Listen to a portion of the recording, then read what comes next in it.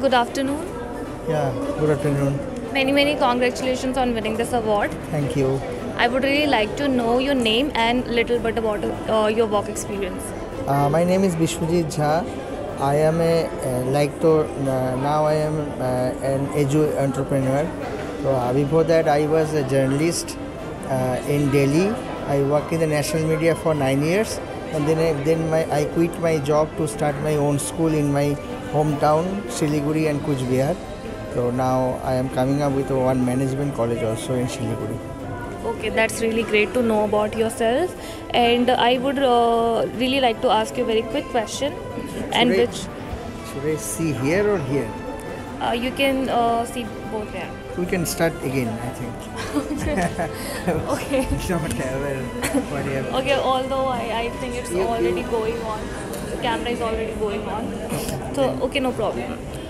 So, wait a minute.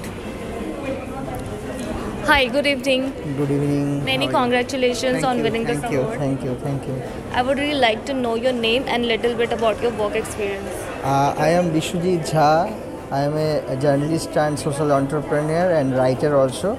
I have my own school in Kuch Bihar and my management college is also coming up. The name of my school is Epic Public School. So my school is getting award for Innovative School of the Year. I am very happy because at our school we conduct different innovative programs. Like we have recently conducted like farming session for our students, where students actually sowed paddy in the field.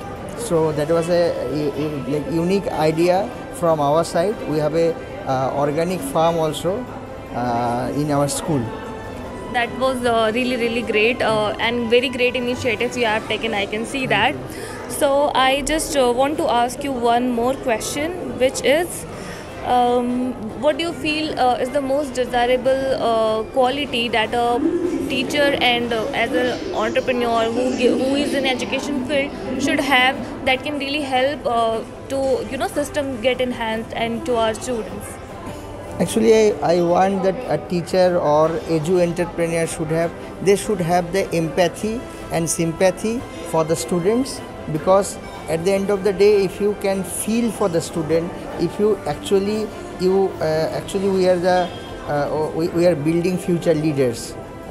So if you can feel for the students, if you feel for how they feel, and if you think that if you want to inculcate that kind of skills and training in them, so that they become future leader of our society. Thank you so much, sir. Once again, many congratulations. Thank you.